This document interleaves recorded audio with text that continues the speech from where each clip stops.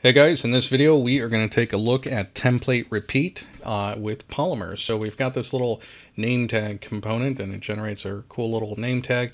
What I want to do is have a parent component that iterates through a list of people and generates a name tag for each one of them. So to do that, let's see, I'm going to end up creating a new component.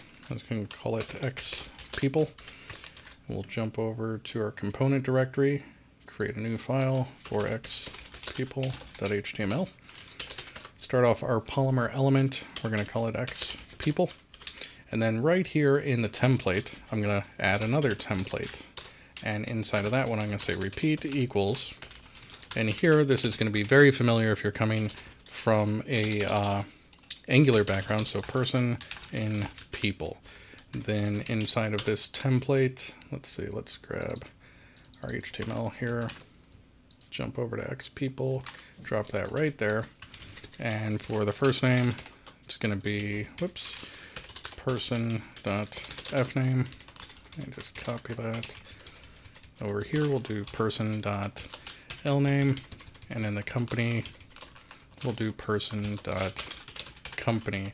So now down here in our script, the first thing we're going to do is identify people as an attribute. Now in this case, we're not necessarily instantiating it. We're giving what Polymer calls a hint. So we're saying that people is expected to be an array. Now in the ready state of our component lifecycle, and there's a bunch of those, we're just going to set that property. So this.people equals, and it's an array. We'll just create this little person object. So we got fname, Joe, lname, Madeline, and company, egghead.io. We'll just create a few of these. So we'll make this one John.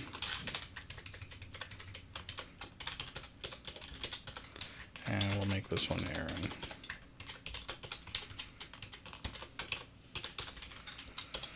Okay, so that is all set. Let's jump back to our index.html. We don't need this name tag anymore, but what we do need is our xpeople tag. Oh, you know what? That's another thing. Our xpeople component is going to need to import name tag. So that's in the same directory, so we could probably just do that. All right, I think this is looking good. Let's try it out. There we go. We have our three people from our people attribute.